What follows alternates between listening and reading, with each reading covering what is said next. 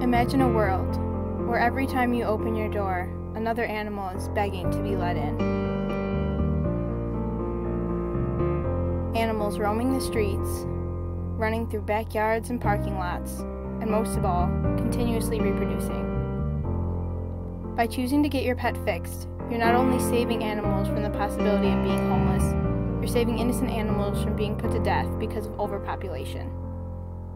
According to national estimates researched by the SPCA, approximately 5 to 7 million companion animals enter animal shelters nationwide every year, and approximately 3 to 4 million are euthanized, which is 60% of dogs and 70% of cats. A pair of breeding cats, which can have 2 or more litters per year, can exponentially produce 420,000 offspring over a 7-year period.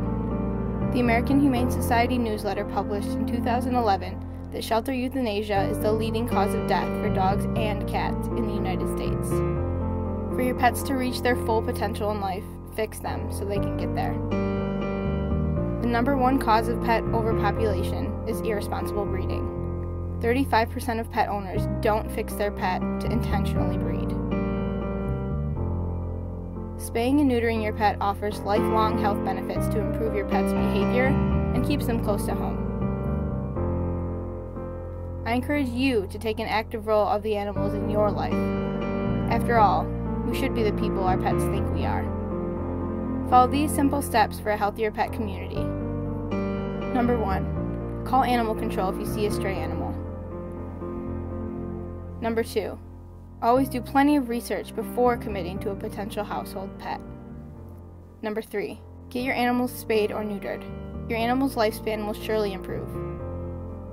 Number 4, volunteer at your local shelter today. Don't be sad, you're helping the animals.